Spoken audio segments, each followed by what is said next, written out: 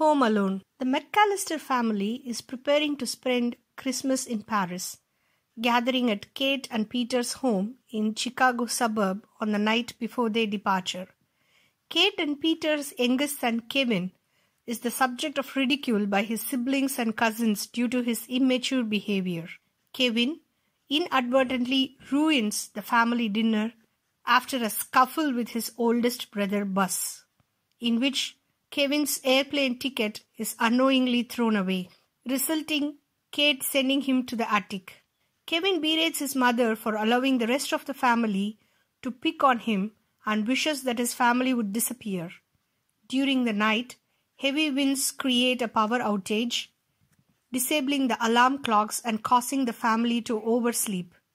In the confusion and rush to get to the airport, Kevin is accidentally left behind. Kevin wakes to find the house empty and family cars still in the garage, unaware that they had rented vans to take them to the airport. Thinking that his wish has come true, he is overjoyed with his newfound freedom.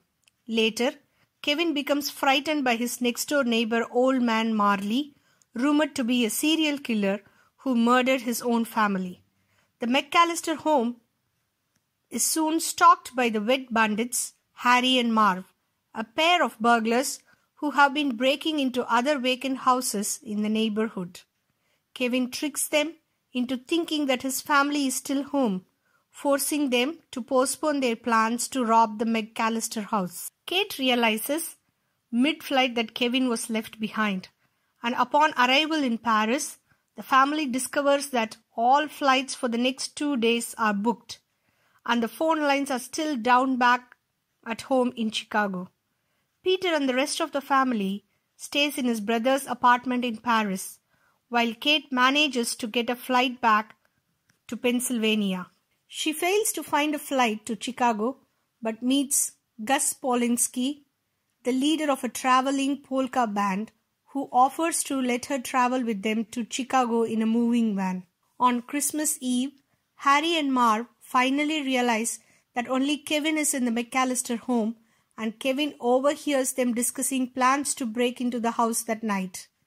Kevin starts to miss his family and asks the local Santa Claus impersonator if he could bring them back for Christmas. He goes to church and watches a choir perform, eventually re-encountering Marley, who proves the rumors about him are false. Marley points out his granddaughter in the choir and mentions he has never met her since she is the daughter of his estranged son. Kevin suggests Marley should reconcile with his son. Kevin returns home and rigs the house with booby traps. Harry and Marv break in, spring the traps, and suffer various injuries. Kevin calls the police and lures the duo into a vacant neighborhood house that they had previously broken into. Harry and Marv ambush Kevin and prepare to get their revenge, but Marley intervenes and knocks them out with his snow shovel. The police arrive and arrest Harry and Marv, having identified all the houses that they broke into due to their habit of flooding them. On Christmas Day, Kevin is initially disappointed to find that his family is still gone, but Kate arrives home and they reconcile.